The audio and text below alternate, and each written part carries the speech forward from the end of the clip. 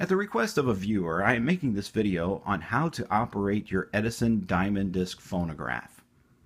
These are remarkable machines, and likely if yours has been stored in a proper location, such as a bedroom or a hallway all of these years, more than likely yours is going to work without much needed care. If yours was stored in a basement or a garage or a shed or a storage bin, something like that, you may have a little bit of trouble getting yours to operate. But stored in a proper place, it's going to provide years of fun and excitement for your family for years to come. And this one I picked up at an antique mall for a very light amount of money, right around $135, $140, which was an absolute steal. I would say the value of this particular unit, because of its condition, is probably around $400. I may be wrong, but you know, it's all about what consumers are willing to pay for such a device. On mine, the turntable mat has been removed, and I put my own turntable mat on with products that I found at Hobby Lobby. And it's basically a piece of felt cut to a big circle, and I used some kind of a glue stick to apply it to the turntable. So, but beyond all that, maybe you're just looking for some basics. How do I operate this thing? What kind of records can I play on it? How many times do I crank the crank there on the side? How do I turn it off and on? How do I adjust the volume? All that kind of good stuff. What kind of records do you play on this unit? Well, they're very easy to recognize because they're really thick. On the front of mine, I have a cabinet, and the cabinet stores records.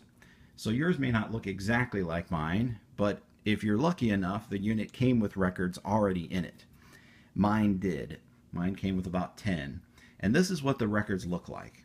They're extremely thick, and every single one of them will say Edison on them.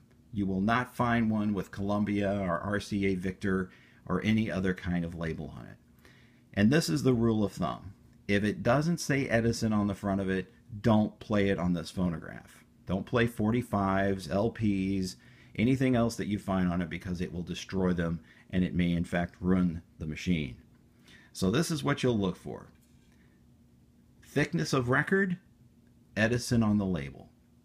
Now this label is a paper label. Sometimes the paper labels fall off, and you may find one without a label on it. It's very common. Another record that you may find looks like this. So you'll see the three little indentations there on the label, but the label is actually indented on there, or somehow stamped onto the disc itself. And by turning it, you know, a certain way in the light, you can read what's on the disc. Almost looks holographic or something. And of course, there is a picture of Thomas Edison there on the left side. So again, only use records that have Edison's name on the label. Don't use a record like this. This is a Victor label record, much thinner, and is designed to work on a Victrola or a Grafanola or the many other brands and models of 78 RPM record players out there. So now that we've gone over what to play on it, let's figure out how to play it. So let's go ahead and move in up on the unit a bit here, and we'll see what's going on underneath the turntable. What I would recommend before you even operate the unit is put some oil on it. And there's some people out there that might yell at me for the kind of oil I'm about to use, but it's worked fine for me and has resulted in many hours of playback on this unit trouble-free. What you'll want to do is put both hands underneath the turntable like this, and you just want to lift up on it. If the unit has been cranked some, which as you can see mine has, you'll see the mechanism start to turn underneath. But there's a couple of places on there that we need to drop some oil in. So if I can orient my camera here just to the right spot, I'll show you where those places are. The oil that I used is 3-in-1 oil, multi-purpose oil like this. Should be available at most hardware stores. And there's 3 places to drop that oil. So let me show you the first place. The first place is here, and we're just going to drop a couple drops in there. 1, 2, 3. It shows on the front here, there it says oil, there it says oil, and then over here it says oil as well. The oil drop is actually over on this side. Can't really see it at the angle that I'm doing, but I'm going to drop a couple drops in there as well. And then I'm going to drop a couple of drops right underneath the spindle down here. Okay. There are little tubes that are attached to those oil drops, and it is supposed to carry the oil down to the locations where the oil is supposed to go. So hopefully those particular tubes in your case have not been clogged by dust and dirt over the years. If they are, then the oil is not going to get where it's supposed to go anyway. So there we go. We've put some oil on the unit. Now let's go ahead and replace the turntable back to where it was. Alright, and then let's just go over some basics of the operation of this unit. This is the reproducer here, and if your reproducer doesn't work or the needle on the bottom of it is gone or useless, broken, etc., you can find these on eBay. I don't know how common they are, but I have seen them there. There's a silver one that was an updated version that plays electrical recordings or enhanced recordings, and if you find one of those are great, but they're also more expensive. The gold ones are the standard one. This is actually removable, and all you do is you turn this right here and pull it out, and it removes from the tone arm itself, and your tone arm moves from left to right like that. The other controls that you have here on the front are a lever here and a brake. Your brake stops and starts your record like that. This here allows you to move the tone arm. I'll change my angle here so you can see this. So if you push this lever up, it moves your tone arm across the record to the left. You can also use it to drop the tone arm onto the record. So if I lift it, the tone arm drops. If I push it, the tone arm lifts up, or the reproducer lifts up. Alright? To check the needle, the best thing to do is to just put your finger underneath here and rub forward, and you should hear that little rubbing noise. You can feel with your finger whether or not that needle has a sharp tip on it. It won't cut you, but you should be able to feel that there's a sharp tip there. If it feels round or if it feels dull, it's probably useless, and you'll probably want to replace it before attempting to play records on it. On the side here is your crank, and when you crank it up, it's going to really depend on your unit. I really can't tell you that there's a set number of cranks to crank it with, but you'll feel it as you're cranking it. You'll feel the tension starting to come in. I would do it slowly because these machines are old, so don't grab a hold of it and go crazy and start cranking wildly. Just slowly crank it like this. Hear that little ticking sound in the background?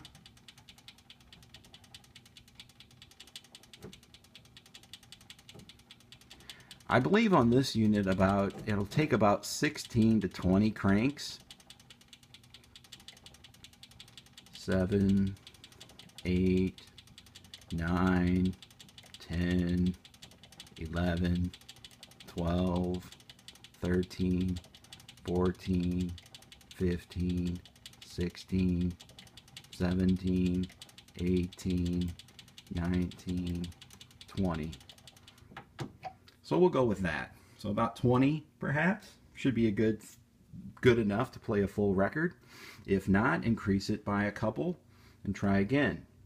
Now again, this crank is removable, so if you don't want the kids to be playing with this unit when you're not around, you can go ahead and pull this back, and this crank will unscrew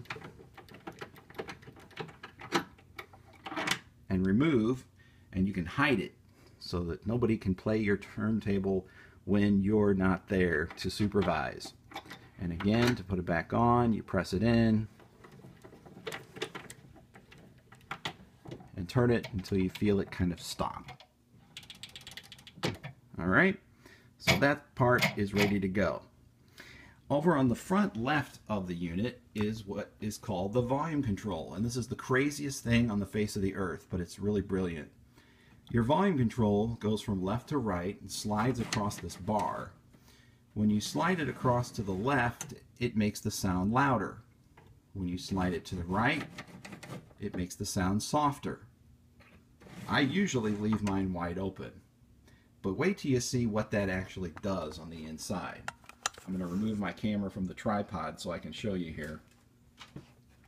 On the front of the unit, you have this cover, and the cover is removable by grabbing it by the center here, lifting up, and pulling it towards you just a little, and then dropping it down. And on the inside here, you'll see this is the horn that actually does the playback. It's the sound. It's where the sound is coming from. And there's a cable that is attached to it. At the end of the cable is this little muffling ball, essentially.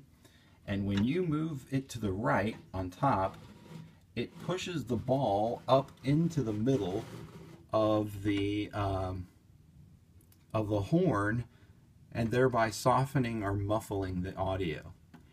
And then when you open it wide up, it pulls this ball out. Is that the craziest thing you've ever seen in your life? That is really wild. Many of the other Victrolas that are top loaders have louvers on the front, and the louvers are your volume control. So when you pull the louver open, you get lots of sound. When you close the louvers, it muffles the sound. This is my Columbia Graphanola over here, which I also have on my channel. Over here is where the reproducer was originally shipped with the unit. They packed it onto this little cradle here, and you pulled it off and put it into your Victrola that way. So it's really a fascinating piece of equipment. It's amazing that a lot of these units still work, and again, I think you'll be fascinated with the results that you get from it. And again, down here we have vertical storage for the records, and the guy that I bought this from actually included an original copy of an owner's manual. I don't want to say original copy, it was just a copy of the owner's manual. So, and I just dropped it in the floor.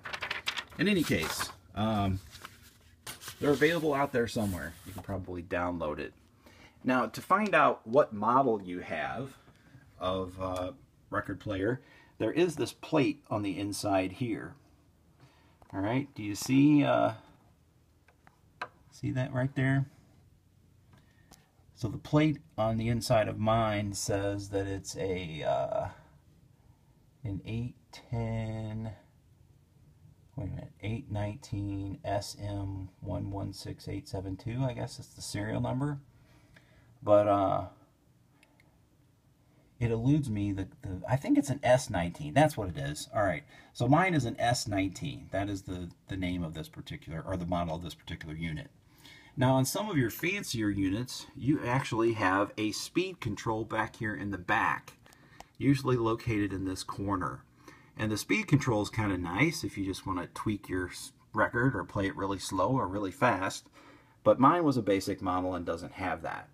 Some of the units also have an auto shut-off control. So when the tone arm reaches the end of the record, it actually shuts off.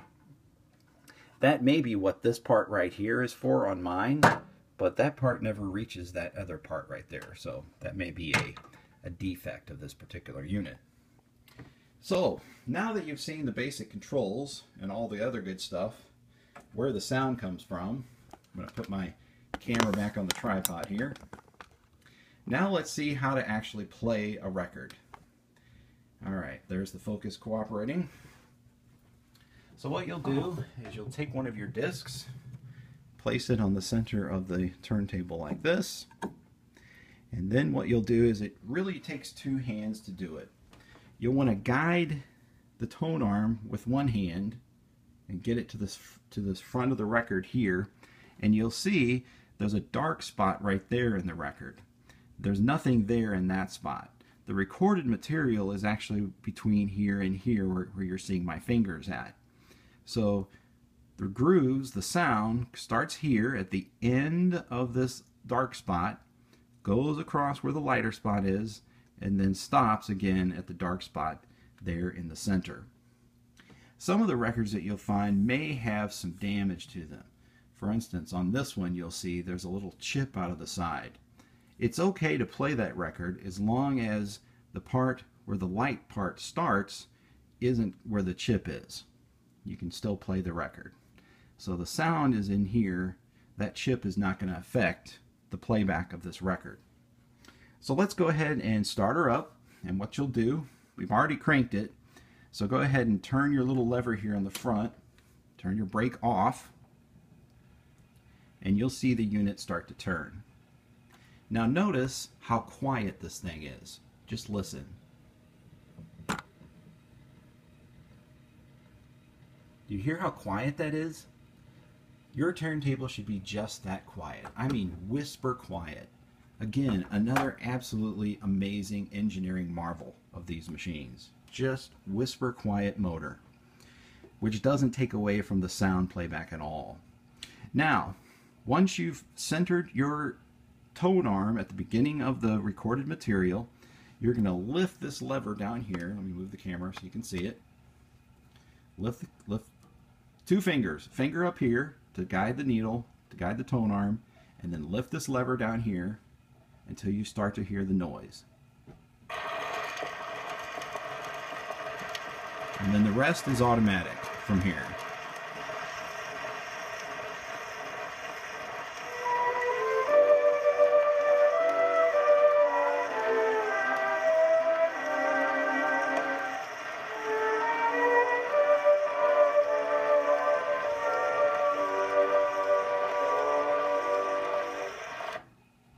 And that's essentially it, folks. I appreciate you watching this video on how to operate your Edison Diamond Disc phonograph, and I hope yours works well and you don't have any problems with it. If it does have some problems, there's some forums online that I can link you to, but again, more than likely yours is going to be working just fine, and just a little lubrication will get it on its way. Thank you for watching this video, and please share this video with a friend who perhaps might be interested in antique record players. They're fun to collect, and it's like a treasure adventure going to antique malls and other places looking for these gigantic pancake records that you play on these units. Also, please subscribe to my channel. It helps me out. And you can leave a comment below if you have a specific question about your record player. If I don't know the answer, I'll look it up and give you the answer. Thank you for watching, and have a wonderful music-filled day on your Edison.